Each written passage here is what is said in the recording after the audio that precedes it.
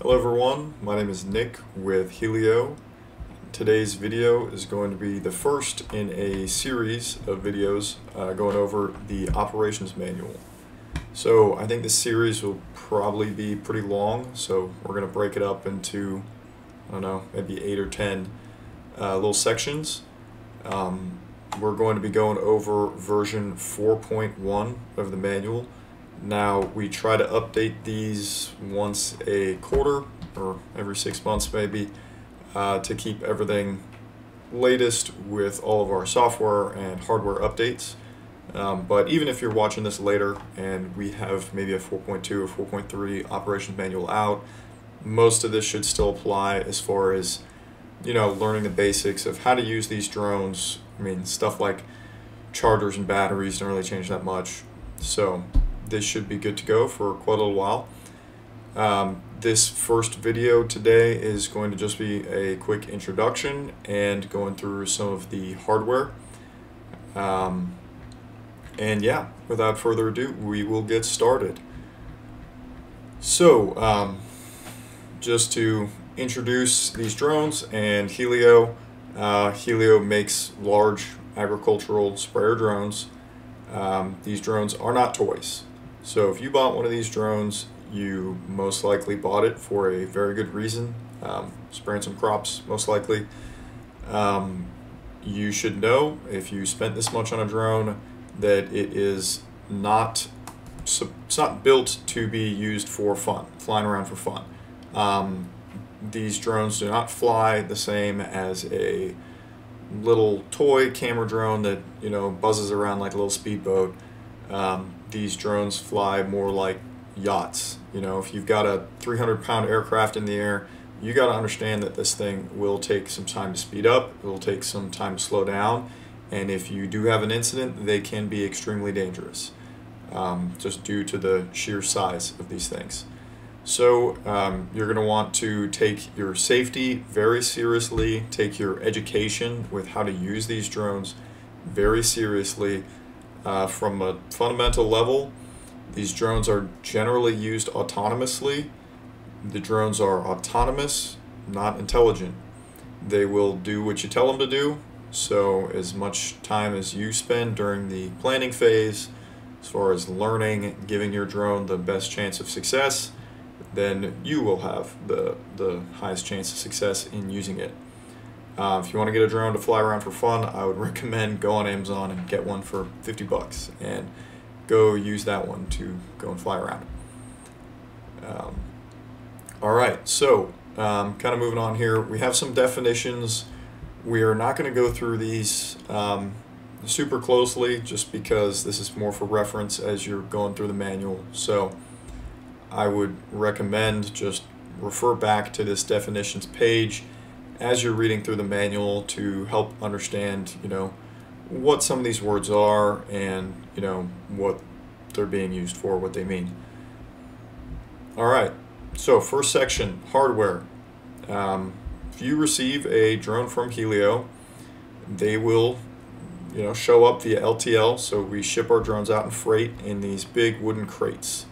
So the wooden crates are, you know, for the 10 and 16, they're 4 feet by 4 feet by 33 inches tall. The drone will come fully assembled. It's kind of screwed down in there, so you can't really see it in the picture here, but the feet to the drone have C-clamps just holding it down into the floor. Batteries and chargers, and if you got a spare parts kit, will be kind of fastened in there with these little rubber straps. You will have a little blue tool bag which should have all of the stuff that you need, like radios, tools, stuff like that, and you should have a stack of paperwork. This stack of paperwork should have a little flash drive with another copy of all the manuals, software installers, stuff like that. When you would have given us a deposit for the drone, you should have received all that stuff anyway, so this is just another copy. You were already emailed all of this. This is just extra. So getting this crate open, there's just little Phillips screws all the way around the edge. You'll want to use 2 people to get this lid off, and probably going to want to use some gloves so you don't get some splinters on your fingers. And just be careful to not drop the lid into the crate on the drone. We haven't had anyone do it before, but just be careful. So that's Ag 10 and Ag 16. The Ag 30, it's got 2 levels to it. So the bottom level is the same as the Ag 10 and Ag 16, just this same base crate, 48 by 48 by 33. It has that the drone is in.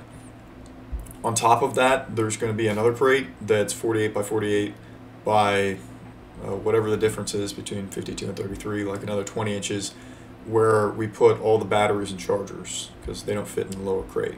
So with this one, you want to take that top part off, take out all your batteries and chargers, kind of take apart this part of the crate, and then same deal, get down to the bottom and get that drone out. Now, some people use these drones these crates for transport.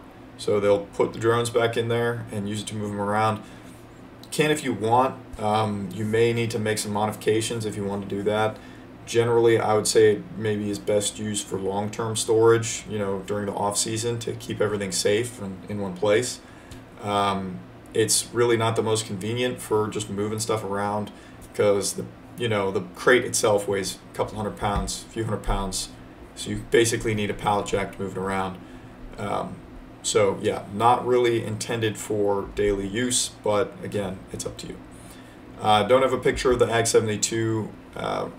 Basically the same thing though, except the crate, instead of 4 feet by 4 feet, it's roughly 8 feet by 4 feet. The drone ships land out. So drones themselves, they're shipped in that folded position. Once you go to use them, you unfold them, lock out the elbows, they all look as such. There is more information in the maintenance manual about specific hardware for each drone, so if you need more info about that, just jump over there. Alright, so now batteries and chargers. First thing, batteries. So as of right now, Hylio is primarily providing customers with the Tattoo batteries for the 10, 16, and 30. So the 10 uses a single 16,000 milliamp hour battery. The 16 uses a single 22,000, and the 30 uses two 16,000s. So these batteries come with a battery bag, which we recommend to keep the batteries inside those bags to just keep them from getting damaged. The bags are fire resistant, so in case you have an accident, should keep things a little more protected. Hylio does not make these batteries. There is a warranty on the battery that Hylio passes through. So if there ever needs to be a warranty claim on a battery, Hylio will communicate with Tattoo on your behalf just to make things a little easier. And we know what they're looking for, so kind of pass things over. They will only hold their warranty if the batteries are charged according to their specifications. One other thing about these Tattoo batteries, there is some LEDs on the top. There's a couple of different LEDs. There's LEDs with like a button next to it here. If you press that button, it's supposed to indicate the relative charge level. Generally does a pretty good job. I wouldn't put too much faith in it. If it shows 4 bars, it still could be like 85% charged, which depending on what you're doing maybe isn't really enough. So they're a good rough indication, but I wouldn't put too much stock in them. On the other side, there is 3 little triangles. Now, those little triangles are meant to indicate the relative health of the battery. They don't always work super great, and if you call Tattoo and say the lights are showing this or that, they won't warranty anything based off of what those lights say. So, put as much stock in those as you want. They tell us for the most part to ignore them. Lastly, try to keep these batteries dry, of course. They're batteries, so generally don't want to be getting them super wet, and you'll want to keep them in a climate controlled environment. So you're talking over the winter or as much as you can over the summer, there's in the appendix, there's a full manual from Tattoo for these batteries that kind of lists the temperature ranges that they're looking for. But in general, you just want to keep these fairly climate controlled. So the batteries for these drones here, 10, 16, and 30, run on a 12S system.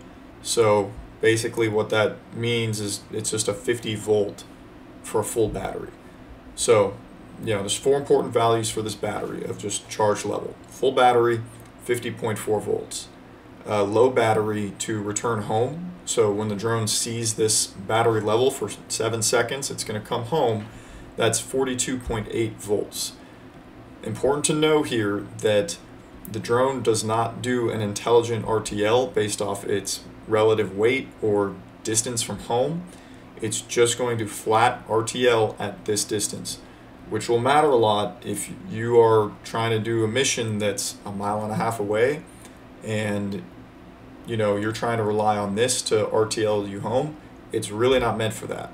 This cutoff here is meant for standard ag operations. Maybe you're going 1/2 mile away doing some spraying, coming back. If you are kind of going out of that normal operation, you need to be watching this voltage yourself. Now, this comes into play for particular if people are using something like a really low rate stuff or just something kind of strange where you're filling up the tank all the way full and for whatever reason you only spray 1/4 of the tank. Well, this low battery RTL is in particular not going to do that great if your tank is full. Again, it's meant for a normal spray operation where a drone starts with a full tank, sprays it down, and it's returning home with an empty tank. Drone uses a lot more battery when the tank is full than when the tank is empty. So again, if you are not doing standard operations, you need to pay attention to this battery level and pull it home early yourself if you're extra far away or extra heavy. So third cutoff is the low battery land. So this is 41.5 volts, sustained for 7 seconds. This one, instead of triggering the drone to come home, if it breaches this level, the drone is going to land in place. It's generally doing this because it thinks it does not have enough battery to make it all the way home. Now, this low battery land, I'll tell you right now, it means it. If you get put into a low battery land, the drone probably has less than a minute, maybe 40 seconds of flight time left. You can, as the operator, at any point during RTL or even land, tell the drone to stop what it's doing and go back to the mission, or you can take over manually. You always have the ability to take over the drone, but it's only going to do this once. So we recommend that if the drone is in low battery land, unless that drone is over the top of a pond or some people, that you let it land. Even if it's 20 yards away and it's going to land in some corn, I can tell you from experience, having seen it before, there's been a number of times where people think, oh, well, it's almost home. You know, I know it says it needs to land.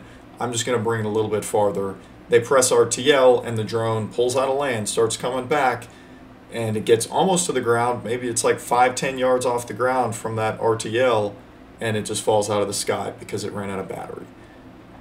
I would just, as much as you can, if it's going to low battery land, just know that it means it.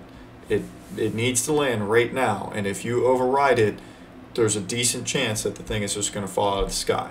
Now again, if you're over a pond, you're over some people or something like that, where, yeah, maybe it's better to fall out of the sky 20 yards to the right versus landing into a pond, well, that's up to you.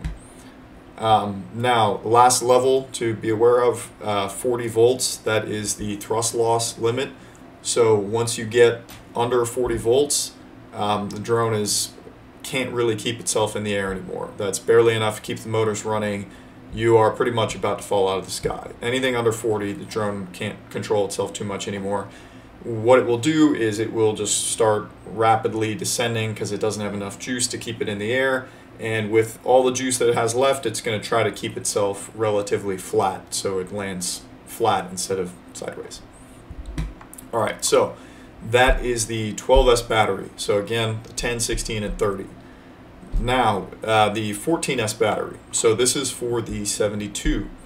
14S, again, just means it's a different voltage. So these batteries are not compatible with each other. The 72 runs on a different voltage than the rest of the other drones. So, similar situation across the board. Hylio does not hold a warranty on the battery separately. All warranties pass straight through to OK Cell. So OK Cell is the brand for this battery. Not the same as Tattoo for the other one. OK Cell. Similar thing where it has the charge lights, and I believe it has the triangles as well on the top. You can trust them about as much. I mean, they work okay. Don't always work super great. They will not honor any warranty just because the lights aren't working. If the battery's working, it's working.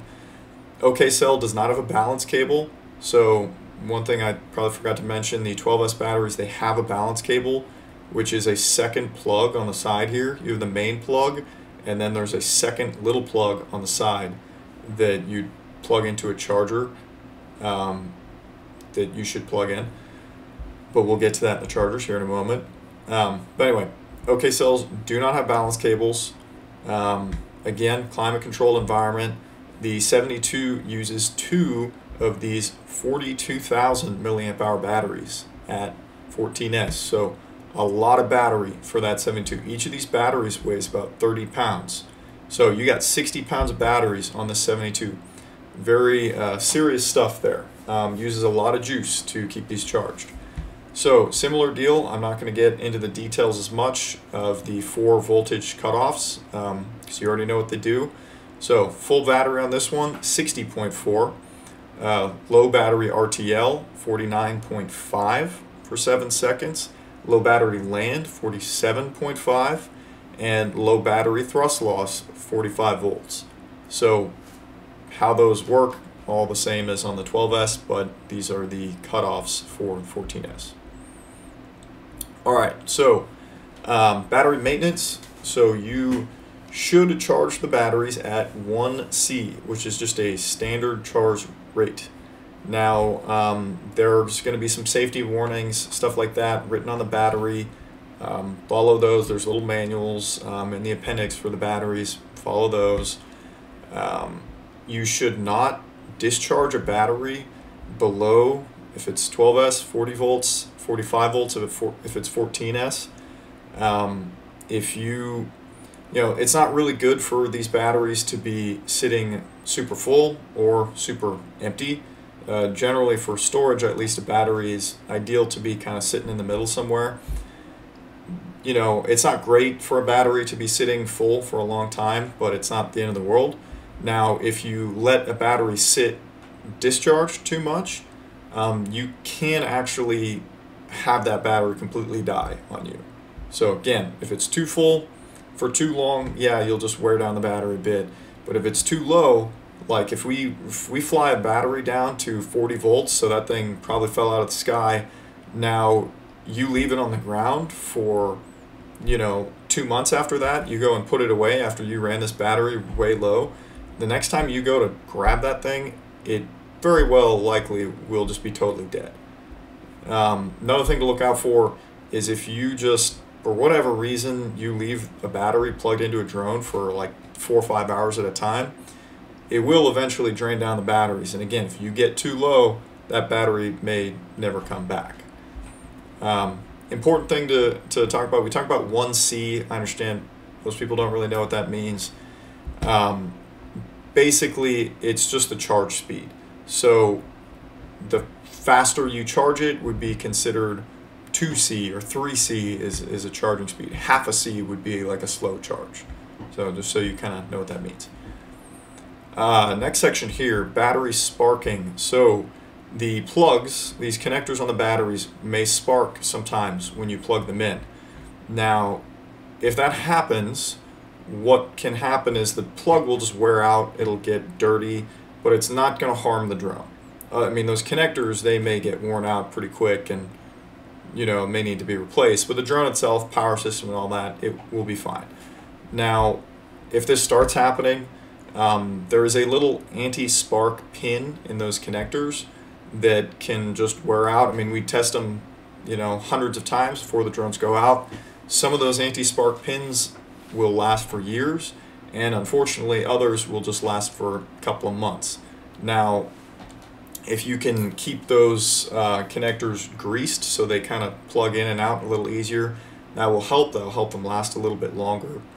You can replace the drone side plug, which has that anti-spark pin, down the line if it's sparking, but this can be difficult, so you don't always want to do it.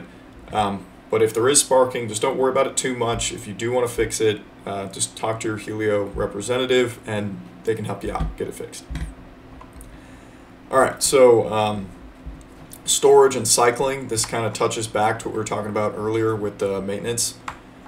So these batteries need to be cycled every 3 months. If you do not do this, they very well may get too low and die. Now, tattoo as a requirement to keep your warranty from going void requires a cycle every 3 months. Now, cycling, what that means is discharging the battery down just to like a lower level and then charging it back up again to a kind of 50%-ish range. Now, this is of course easier to do if you can just fly the drone. Not always possible in the winter time. So, you know, you can just leave it plugged into the drone. Some of the chargers, there is a storage mode to where that will discharge the battery. If you do that, that can work too. So, cycling the batteries. So first you want to charge the battery all the way up. Then you want to bring the battery down, whether using the storage capability on the charger to kind of bring it down to like 30%, or flying the drone down to like 30%. Then you want to plug it back in and charge it back up again to 50 or 60%. Once you have plugged it back in and like charged it back up, whenever it's done, you need to unplug the battery. If you just unplug the charger, it doesn't work like a trickle charge like for a car battery where you can just leave it plugged in and it's going to keep it at that level. If you plug it in, you charge it up, and then you yank the battery charger cord, that charger will draw a little bit of power from that battery and will kill it in a matter of weeks. So you cannot do that. You know, to cycle the batteries, you burn it down a bit, charge it up, and then unplug it and let it sit there, and it should be good for at least a few months. Now, if you don't have time to do this for whatever reason, you know, maybe your batteries are out of warranty anyway, you don't really care about that, but just in all being realistic, you just don't want your batteries to die. You don't have time to go, and it's winter, you can't fly the drone down, and you don't feel like waiting for it to storage charge down. At the very least, just charge it back up to 50 to 60% every few months. Now, like I was saying before, that's the thing that you really need to worry about, is the battery getting down too low and then it just totally dies and you can't recover it. So that's what you really need to pay attention to. If you don't have time to fully cycle it, just charge it back up a little bit. Keep it at 50, 60% every few months to just keep those batteries alive.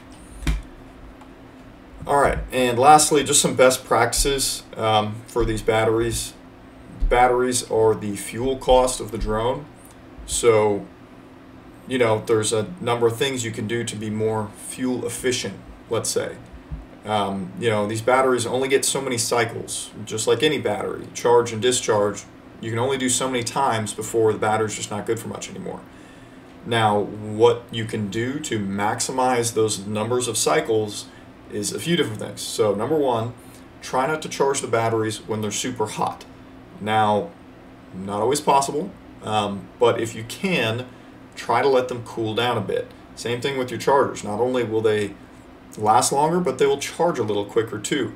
So this gets into your trailer and kind of how you're setting that up and making sure that you have some cooling in your trailer to keep at least not 100 degrees, you know, and try to bring it down a little bit before you charge them up again.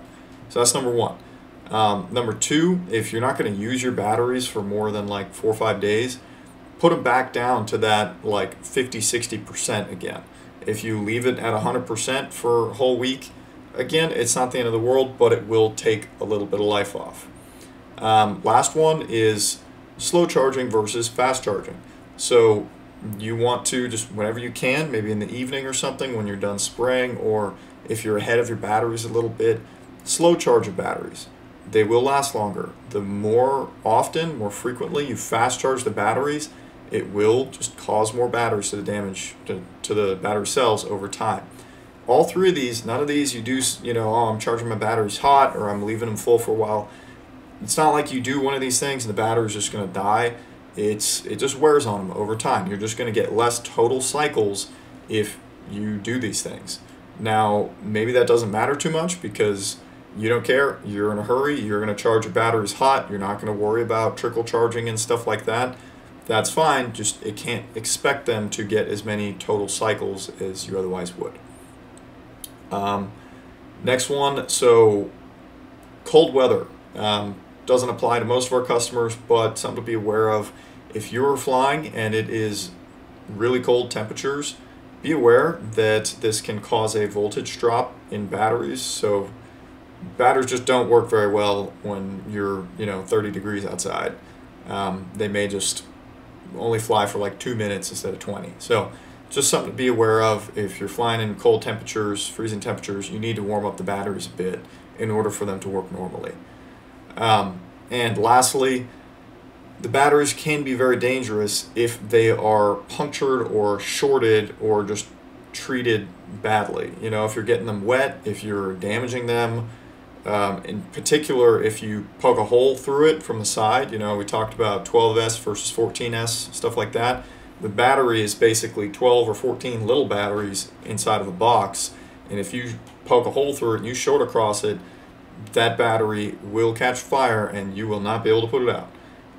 If you want to get a little bit scared of this stuff, then go on YouTube and look up LiPo battery fire. You want to be careful with these batteries. Put them in the battery bags, treat them with some respect, and maybe keep them in the garage, just in case. It's not really something that ever happens, it's just something you want to be careful about. Alright, so next section is the chargers. So we have two chargers to go through here. We've got the Sky RC charger, which is for the 12S batteries, again for the 10, 16, and 30. And then we have the OK cell charger, which is for the Ag72 batteries. Alright, so Sky RC charger, it's a 3,000 watt charger. If it's the green one, the black one is 2,500 watt. I think we just ship out the green ones. We have some other chargers that we've used in the past.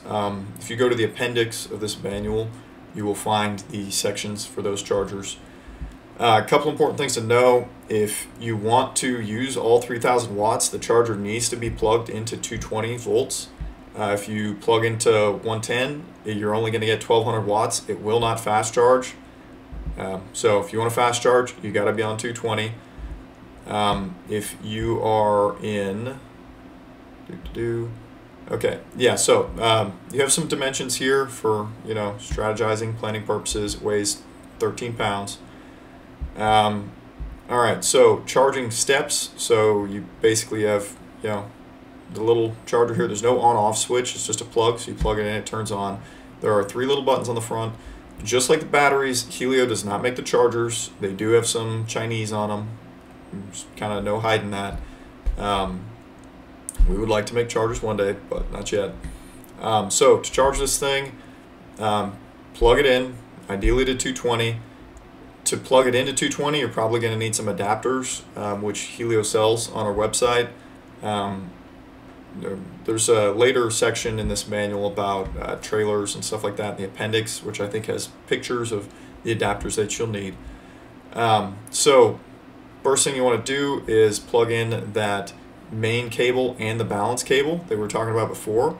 So on this charger, you've got this main plug, and then you've got a little balance plug that takes this little 12-pin cable here. So you want to plug in both of these. If you don't plug in both of them, sometimes they'll charge, most of the time they won't. But it is not as good on the battery to not use this.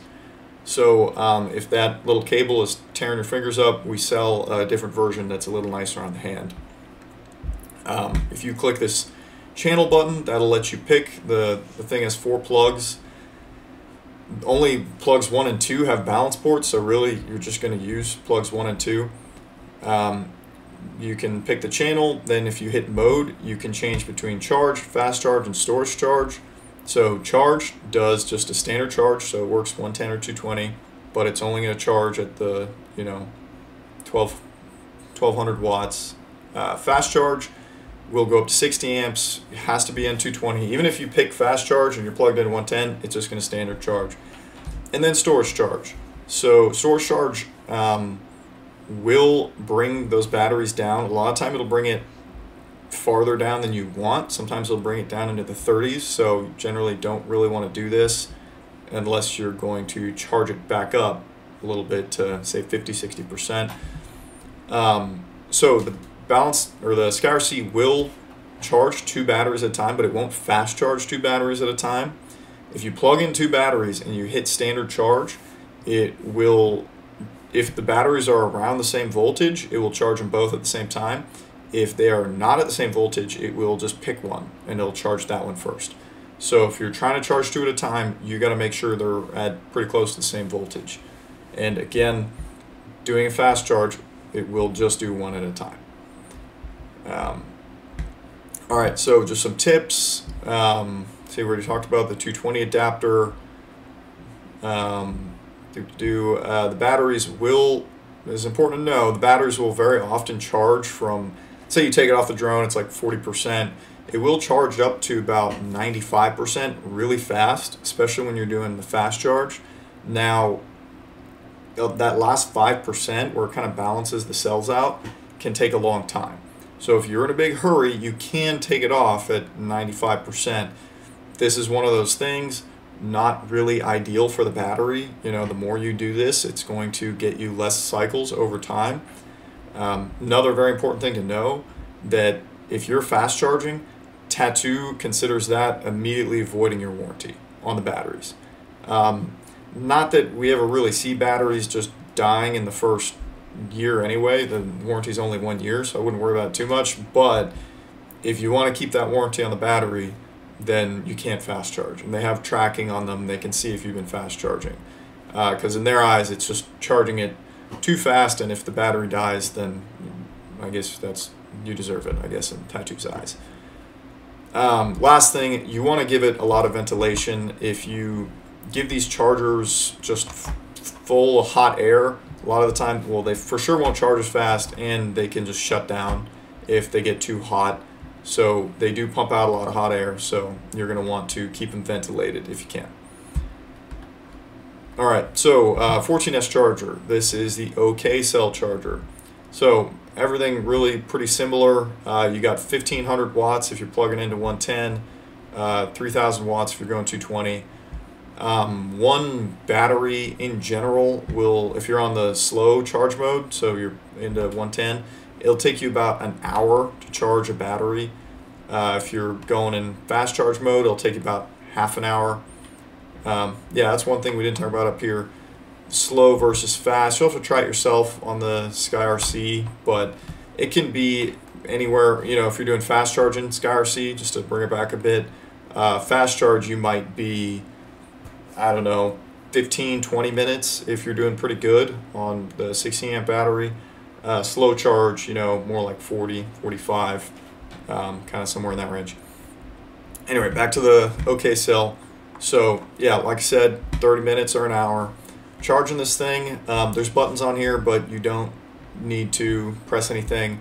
Basically, there's a switch on the back with this one, so you want to turn on the switch, turns on the charger, then you plug in your battery. Now, this thing has 2 battery cables on here. You only need to plug in one of them. So the OK cell battery, the big one, even though it has 2 plugs, you just plug in one to this charger, and then it just starts charging. It will only charge 1 battery at a time. If you want to charge 2 batteries at a time, you just can't. If you plug in 2 batteries into the charger, it's just going to pick one, charge that one, and then move on to the next. Again, you do not need to plug in both of these, and if you do, I mean, it's okay, it's not going to do anything. Again, it just automatically starts charging. There's no option for fast, slow. Like if you're plugged into 220, it's just going to charge faster. If you're plugged into 110, it's just going to charge slower. There is no storage charge options. It's just plug it in and it goes. Now, there are some settings on this. If you click around, I think it's all in Chinese probably.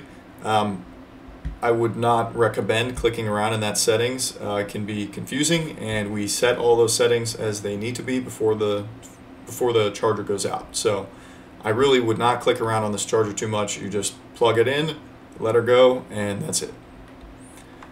All right, so that's it for batteries and chargers. Next here we've got our handheld remote controller and our RFD telemetry modem. So just kind of going back up here into this box picture here, we have this blue tool bag. So this is where you're going to find the rest of the stuff we're going to talk about. We're talking about the batteries and chargers, which you find in these boxes, and the battery fireproof bags right there. Now we're talking about the contents of this blue toolkit here. So right off the bat, first one, we have your two primary methods of communication with this drone. So we're going to talk a little bit more later about the RC and how exactly to use it. We'll have a whole section about that. For now, just kind of introducing it. So you got the controller. This controller can fly the drone around manually, and it can kind of toggle the pump on and off, and this is what's used to show the video feed. Now, this controller here is not connected to the software. It has no Hylio software on it. There is a software on it. We've unplugged all of the communication with the drone, so you can't like plan missions and stuff like that on there. Now, you can, like I said, you watch the video and fly it around. You can still command those flight modes. You can put it into RTL, land, brake, but again, there's no autopilot stuff going on here. Now, the battery on this thing supposed to last 8 to 12 hours if it's turned on and shown video the whole time. A lot of the time it won't. If you want to have this thing turned on all the time, I would recommend having some way to charge it kind of in the middle of the day. It's big screen, not a huge battery in there. Most of our customers aren't really using it all the time, but if you do plan on it, just plan on charging it. Next thing here, so again, that controller flying manually. This radio modem here is for communicating your missions to the drone. So this radio plugs into the USB port on your laptop.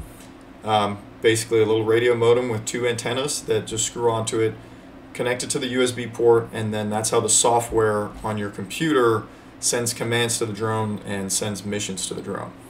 You can use this to click to fly. You can kind of manually fly the drone around using the computer. It is encrypted, and it can be a little delicate. So there's these two long antennas on there. You generally want to take those off for transport, because if you don't, then you can snap off those antennas pretty easy, just because they're kind of long, and it just happens. So transport, recommend taking those off. But these are your both of these are going to be found in that blue bag, your two methods of communication with the drone. All right, so what else is in that bag? We've got a GPS tracker, just a handheld GPS device for walking around and marking fields. You've got pre-flight and maintenance checklists, some screws, USB cable, USB-C cable, some various tools for maintenance, so motor level, screws, torque wrench. There's going to be a little flash drive, and like I said a second ago, you've got that handheld RC and then the radio for the computer. So all that should be inside your little blue tool bag. And lastly, the requirements for the software. Hopefully you will have already had this software on your computer by the time you get the drone and been flying around, but maybe not. Computer requirements, you need to be Windows 10 or 11, i3 processor, AMD or Intel only. That Microsoft ARM SQ1 does not work. There is no Apple or Android apps. It is only a Windows app for now. You're going to want 8 gigabytes of RAM, and just as a recommendation, we use a Surface Pro 9 generally for our testing. It's pretty lightweight, not super durable though. If you're picking something to buy, I would recommend looking at the screen brightness. That's going to matter to you quite a bit. You know, battery life, maybe not always a huge deal because you're probably sat down in one place, plugged in anyway, but for sure that screen brightness is going to mean a lot. And a lot of the time, you know, depends on what you're doing, but you may want a pretty big screen, just especially if you have multiple drones. It can help a lot for your mission planning. This computer is not included in general with the purchase, unless it was an add-on. All right, so last couple of things here before we wrap up this video. Just a few tips for this ground station, and by ground station I just mean your place where you're sitting down controlling this drone. I would recommend put some time into this as far as setting up your trailer, where you're going to be controlling these drones from. It makes a very big difference to your success. If you are 5-6 minutes on the ground doing your batteries and, you know, filling your tank and stuff versus 45 seconds on the ground, when these flights are only, you know, 8-9 minutes long, that makes a huge difference if you are really quick on the ground. Same thing for setting up and tearing down. A lot of the time, maybe you're only doing 50-acre fields, you know, 30-acre fields even. If it takes you half an hour, 45 minutes to set up versus 10 minutes, that's a huge efficiency boost throughout the day. So you're going to want to spend some time just thinking about this, how you want everything set up, really, you know, put in some effort on that. Some creature comforts will go a long way. So having some shade, table, chair. You know, I mentioned this kind of at the top of the video. The drone is autonomous, not intelligent. It's going to do what you tell it to do. So the more that you are able to focus on the task of, you know, giving it a safe mission, and the better you're able to think about what's going on, the better that you're going to do. And it seems silly, but having a table, having a chair, having some shade goes a long way to allow you to focus on what you're doing, as opposed to really just trying to get through it, you know, just crank it out, get the thing in the air. So having a mouse helps, similar sort of vein there. Having a mouse, having a bigger screen helps a lot. Lastly, for this ground control station, that RFD and HearLink have a lot better reception with a line of sight to the drone.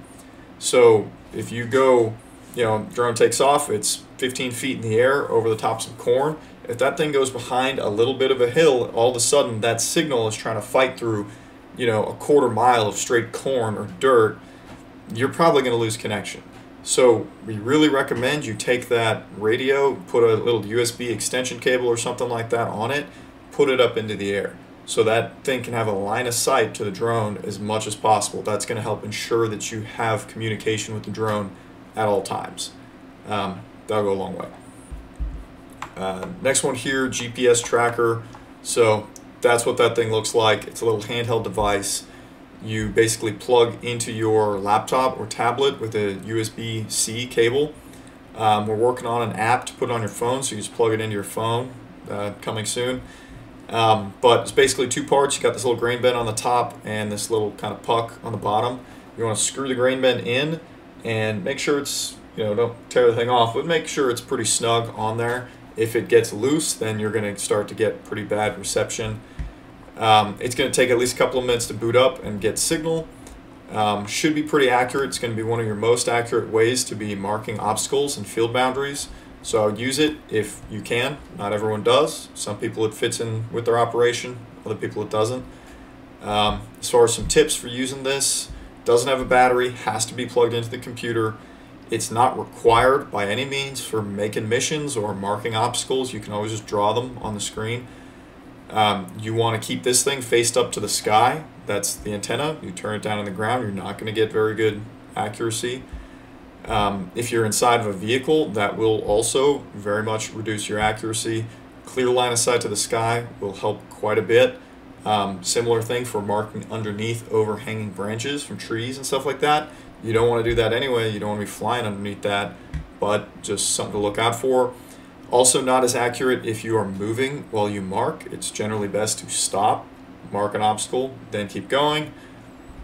And yeah, whenever you mark that stuff, it will save into the software. We'll get into more details about that later when we get to that software video. But yeah, so this has been the first of, like I said, 10 or 12 videos about the operations manual. We went through the introduction and hardware, and I will see you in the next one. Thank you for watching.